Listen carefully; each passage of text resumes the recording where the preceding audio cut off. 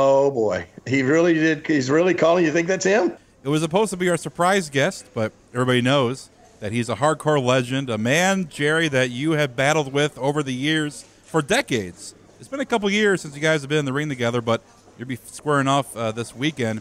And Jerry, I know you're going to be upset with me, but he is probably just up there when it comes to guys that I enjoy watching. He is Terry Funk. Terry, how are you today?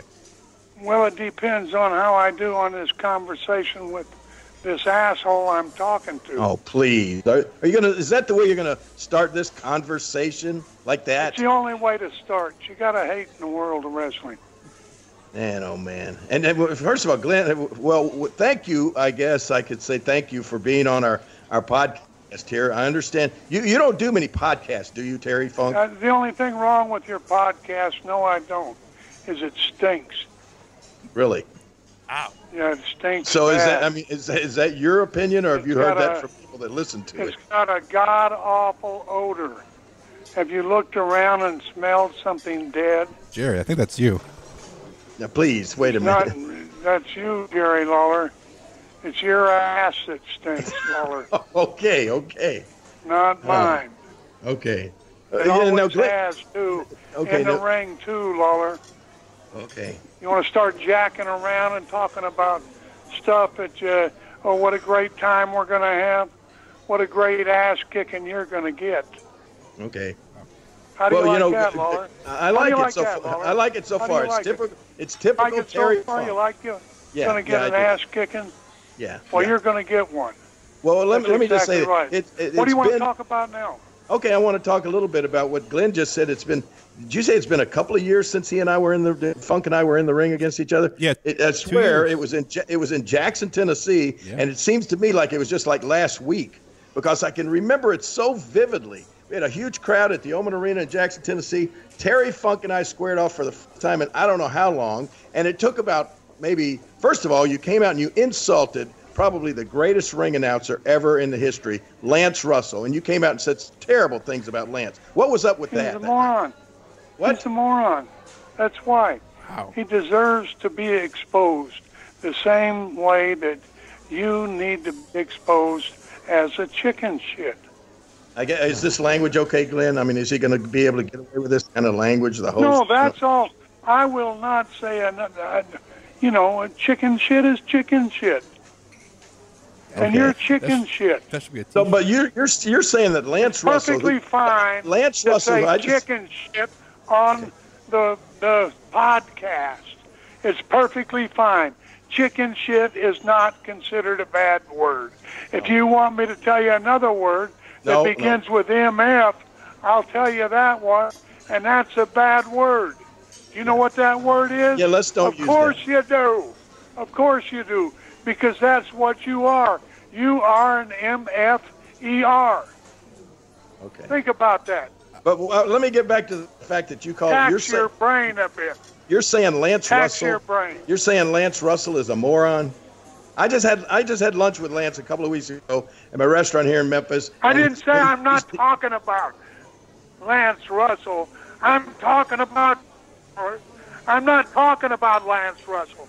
You just said Lance Russell was a moron. Your idiot announcer. Your idiot announcer that listens to you and what you tell him to say about you. And that's all he says. And that's the only reason he's your announcer. I'm not talking about him. I'm talking about you. Have you got that right? Okay, yeah. Well, then let's talk about you and me in that match in Jackson. You say you're going to give me an ass whipping in the Carolinas coming up this weekend. What happened in that match in Jackson? If I can remember, it took about 5 minutes into the match, and you're going to the back. You're bringing out a garbage can full of brooms and shovels and mops and all of this sort of stuff to use as weapons, and still you got set on fire at the end of the match. Do you remember that? I was going to clean up after the murder. Your goddamn murder. Oh, brother. Wow. Jeez. But I remember being ringside, and Terry, your hair was on fire. He probably doesn't remember that. That really pisses me off. I am still sitting here with one side of my hair shorter than the other. That really pissed me off and that's the only reason I'm coming back. Yeah, well, speaking of coming back, is it true? I mean, is this... it takes an old man a long time to grow hair. Okay. It took me 70 goddamn years to grow the hair that I got on top of my head. And it took you 7.5 seconds to go ahead and burn the shit off. You're really intelligent, Lawler. That's really brave. That really has something to do with wrestling, doesn't it? What does that have to do with wrestling? I don't know. That's not a toe hold. That's not a headlock. That's not a body scissors. Body scissors? That's really the most stupid thing that I have ever had done to me in the world of wrestling. You ruined my hair in 2 seconds.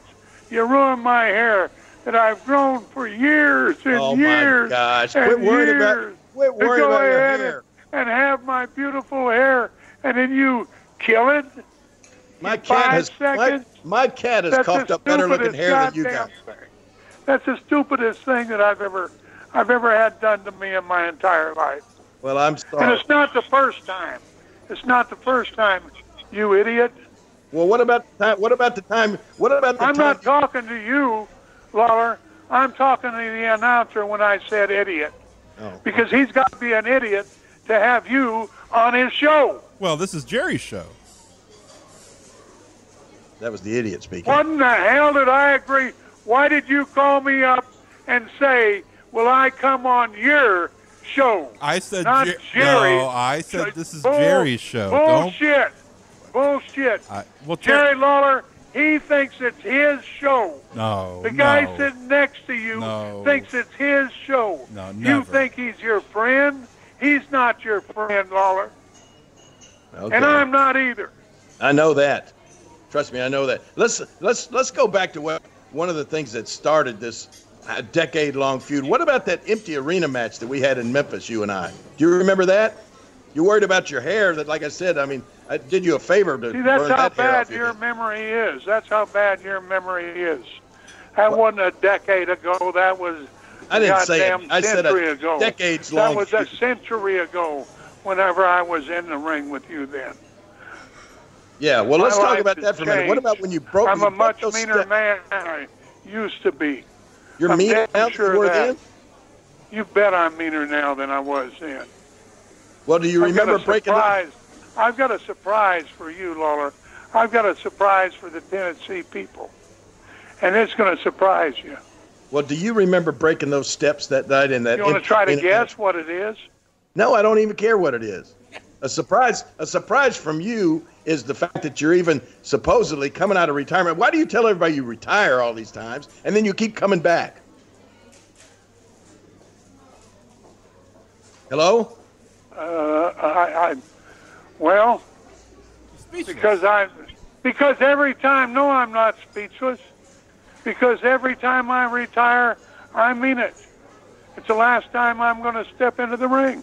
Really? That's what it is. It's the last time I'm going to step into the ring. And then somebody comes along. Somebody comes along with wrestling. I mean it from the bottom of my heart. But then my love for the profession just enters my heart and soul again.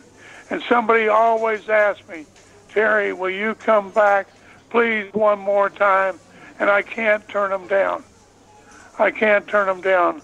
I know one of these times I'm going to go to heaven. I want you people to know that. I thought that the fact was that somebody comes along and says, would you please one more time come out and kick Jerry Lawler's ass? And that's what makes you get back in the ring. It's not that. It's just your love of the profession. No, it's my hate of Lawler. Oh, I see. Okay. It's my love of the profession and the hate of you.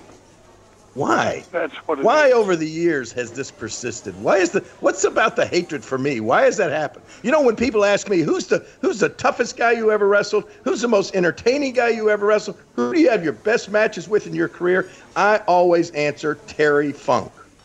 Now, why for me is there such a hatred from you? Don't you know? No, I guess I don't. Don't you know? How's your eye, Terry? I'm trying.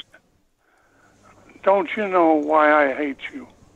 I hate you because you think that you're a better in-ring performer than anyone else in the world today, or as there ever has been, that goes in the ring.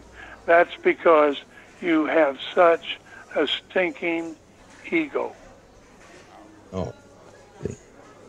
Well, that's true. That's true,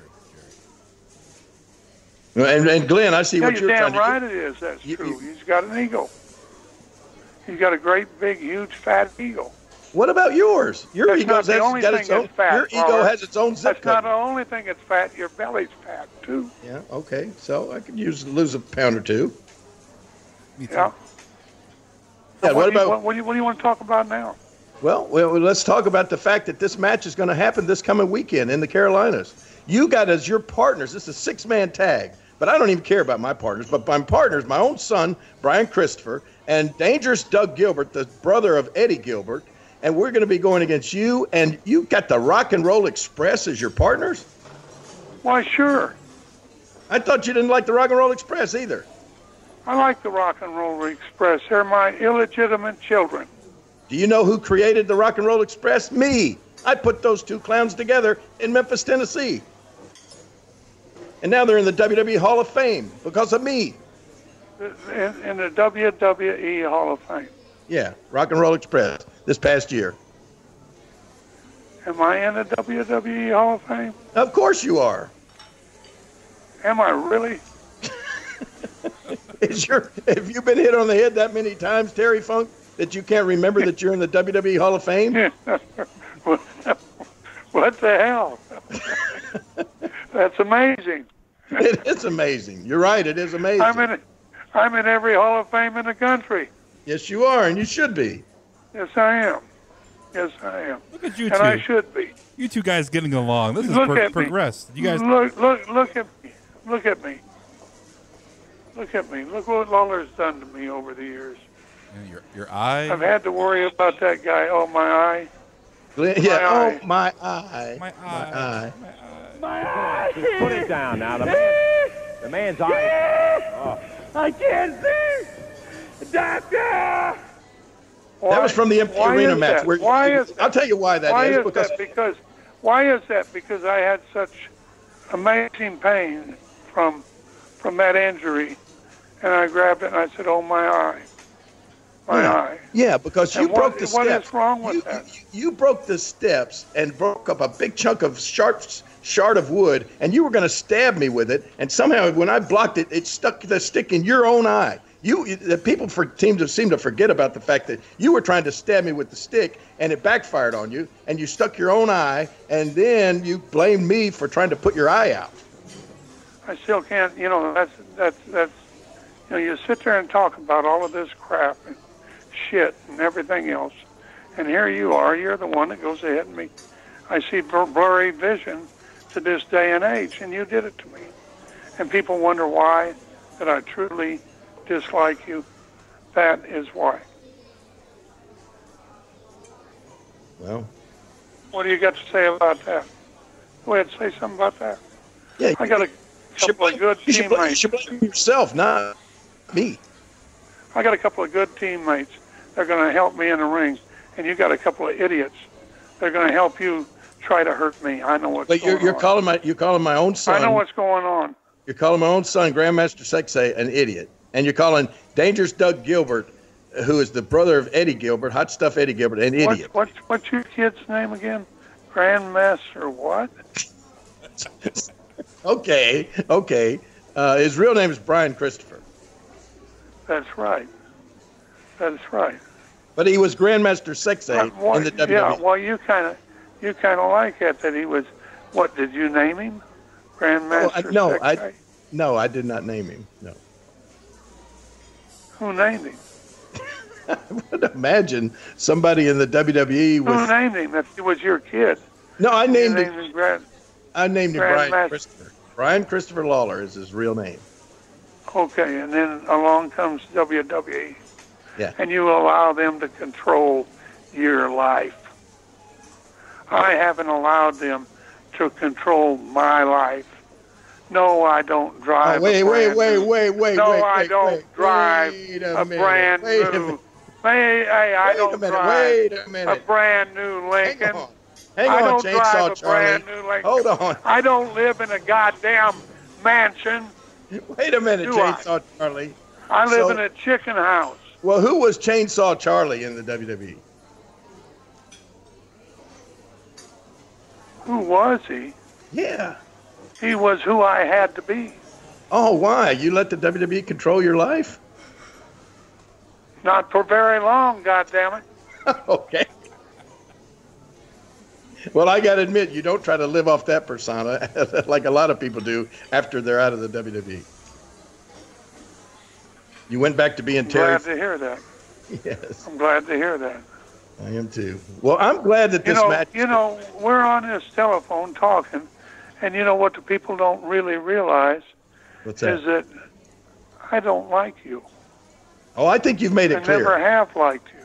I think you've made that plain. I hope I've made that clear and clean to the people in... all over the world. They're listening to this all over the world. Let's say it, all over the world. That's right. We're all over the world now. I still live in the panhandle of Texas. That's my heaven. You live all over the world. All over the world is your heaven. Is that your heaven? All over the world, I can. What do you want to do? You want to? Hell, I've been to Africa before. Yeah, well, good for you. I'm living in Memphis, Tennessee. I wouldn't want to be. All over the world. Well, that's what you said. No, I said we're being heard. You said, we're being heard. No, this you conversation. You said that I lived all over the world. No. I said we're all over the world right now. No, I heard you, Lawler. You said I lived all over the world. I know what you say. No, I did not say that. I said this phone call that you're calling us, but we're being heard all over the world. How much am I? I'm calling you. I'm paying for this goddamn thing. No, you're not paying. How much does it cost an hour? How much does AT&T cost an hour? Are you on like a house phone in Texas? You're not even on a cell phone where you have unlimited minutes. You call us collect. I don't have a cell phone. What are you like in the back? Are you like in the backwoods out there or something, or what? You live on? You really live on a ranch? I live on a lake now. I live on this nice little lake. And the Double Cross, I sold it. You did? Yeah, I sold a Double Cross for just a pittance. Not what it was worth? No. Why would you sell? Million. Why would you sell? How much? 17. 17 million? Yeah, I wish I wouldn't have sold it. I cry every day. But you live on a lake now, a beautiful lake that you can look out over, and then you look over at your bank book and see $17 million in there. I wouldn't cry. I'd be happy. But you're not a happy person, are you, Terry? You're never happy about anything. I don't know if I've ever seen you smile or be happy. You're always angry. You're always upset about something. Because every time that you see me, I'm thinking of you, because I'm seeing you. Oh. That's simple. And whenever I see you, anger just explodes in my body. It does. You know, there's one thing you two have in common. What? You both have had successful singing careers. Singing careers. Yeah, Jerry, we did a whole podcast about your songs, and Terry Funk. Well, I know I'm not questioning that. I know I had a successful singing career, but Terry Funk had a song. He sung his song. Terry had his own album. Who's that callous chambermaid? What'd she do with that razor blade? She must have misplaced it, I'm afraid. Boys, it's got to be found. Ask her when she cleans my room what she did with my fur. Can't use it, got to lose it. Lulu's back in town. You can tell all your pets, blondes and brunettes. Ba-doop-ba-doo-da-doo-da-doo. I just won't be around. Tell the mailman not to call. I won't be back until the fall. if I'm coming back at all. Lulu's back in town. How was that? How the hell do you remember all the words to that sorry song? Who wrote that? Well, that's Nunya. Nunya wrote it. Nunya, who's that? Goddamn business. Oh, God. Did you really put that out on a record? Yes, sir. Great text. Did it sell any copies at all? Not many.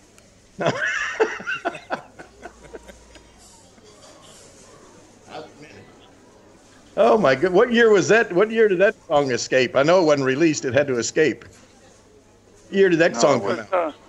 Whenever I did an album for Tokyo. Yeah, 1984. Yeah, they can't understand English in the first place. They didn't know what they were listening to, did they? 1984, I think it was. How did you remember that date? Somebody did. Oh, Google. Who said that? Google. Glenn looked up. He looks up. See, he's got a little computer sitting right here in front of him. He looks up everything. Anything you say, he'll look it up. He'll tell you the exact date we had the empty arena match, even though you or I can't remember. Or, the exact date we wrestled for the NWA World Title in Memphis. Yeah, he's helping the world become a bunch of idiots. Well, Terry, you had a song called "We Hate School," so here's a 50-year-old man talking about how he hates school.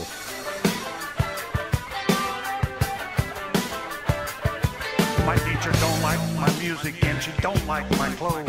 Up your nose with a rubber hose. I'd like to shove. Jimmy Hart talked him into doing that. Jimmy Hart wrote that song. That was the worst song The on worst. the entire album. It was so bad. It was horrendous. But I liked Jimmy and I put it on there. And actually, it was the reason that the album didn't sell too many. Well, it's Word of mouth spread quickly that "We Hate School" was so bad. Don't buy the record, right? Yes, it did. It spread quite quickly. There was a song called Barbara Streisand's Nose. That was a song on the album. You know, you seem to be quite interested in that album. How many albums did you buy there? I didn't buy any. To like it. I was 1 Well, year old. how do you know all of this? Right. You found it on Google? I found it on Not Google. It's Google. It's all on YouTube. You know what YouTube is, Terry? No, I don't know anything about anything. That's why in the hell do you think you're on my regular land phone here? Right. I don't give a shit about cell phones or anything else. I don't care. I want the world to go ahead, and I am outrunning the world right now. What are you going to do? Everybody else is Googling, schmoozing, whatever they do on those things. They can do all of it. I'm running down the road on my own, and I'm having a great time, and I know where I'm going. I don't need any of Google's goddamn help. Well, what are you going to do with that $17 million? Aren't you going to spend thousands on new iPhones and on GPS systems to show you where you're going when you run down the road, and Google and computers and all that kind of stuff? What are you going to spend that $17 million on? How do you think I got the goddamn $17 million? You sold the ranch? Yeah, I sold the ranch and saved my money. Not like you, Lawler. I saved my money. Blown your money. No, I have not. Yeah. No, I've saved my money. Oh. The fabulous Jackie How Fargo. much you got? When I first started in the business. You got what do you got? $500? $500? I'll bet every dollar you got in your pocket. What, like how much money I carry around on me right now? Yeah, Look, I'll bet you money every dollar you got is in your pocket. And no, it that's even not. Make it certainly makes a bigger bulge in your pocket than your weenie does. Oh my gosh! On Earth. Now we're going to compare how much money each other have. You remember Jackie Fargo, the fabulous Jackie Fargo? He always told me, it's not what you make, it's what you save. And he was right. That's exactly right. And I listened to that. I listened to that advice. Well, I guess we can. I've been on this phone too long. I realize that. I've listened to you too much. You've worn out your welcome. I don't want to know as much. All I want to know is I'm coming out there and I'm going to beat the shit out of you, Lawler. No. That's all, Lawler. Jerry Lawler. The king. I'm the king. Brucey Jerry baby. Lawler. Well, we'll see. That coming up this weekend. You better What's my name? My name's Jerry the King Lawler, and I am the king. I am the king. Do you have a maid there? Do you have a maid at your house, Terry? No, I'm chopping up some ice right now. I thought maybe that was a maid running a vacuum cleaner or something. No, that was me. Can you afford a house? Can you afford a housekeeper, a maid? Can I afford a maid? Or do you have? Did you sell your yes. ranch and have just a small house that you don't even need a maid? Well, I'd appreciate it if y'all wouldn't tell anybody or anything like that, but I don't have a maid. What? But I've got a, huh? No, I don't. I handle it. My wife handles it. Who's going to take care of your house while you're I've got a good wife. While you're going to the? You got what? I've got a good wife. Okay, I'm not going to insult your wife like you have done to me in the past. Your wives. Oh yeah. Now listen to you. Let's put wives onto that. That wasn't me that did that one. That was an idiot announcer. That was too easy. That was yeah. He had to pop up right with it, didn't he? Yes, he did. He beat me. He just beat me to it by a second. Okay, well, I guess that's about all the time we have for this conversation. Oh, I guess it is, isn't it? There. All right, I'll get my butt off this phone. Well, I will see you this weekend. Well, I'm looking forward to certainly contesting you at my age, and I think the fans will have a hell of a time there. All right, Terry Funk, thank you for agreeing to be. I think this may be the only podcast you've graced and been on, so I appreciate you doing that. Okay, I'm off the air now. Okay, goodbye. Goodbye. Let me tell you one thing. I am the meanest man in professional wrestling. And you're on Lawler's side. I'm not on Lawler's side. I just don't want the trouble with you. The referee's on Lawler's side. You idiots are on Lawler's side. And evidently, the airplane people are on Lawler's side because they informed him that I was coming here. Now, I'm going to tell you, I am going to take Lawler. Come on, Terry. All right, Jerry, that was Terry Funk calling in. In all his glory.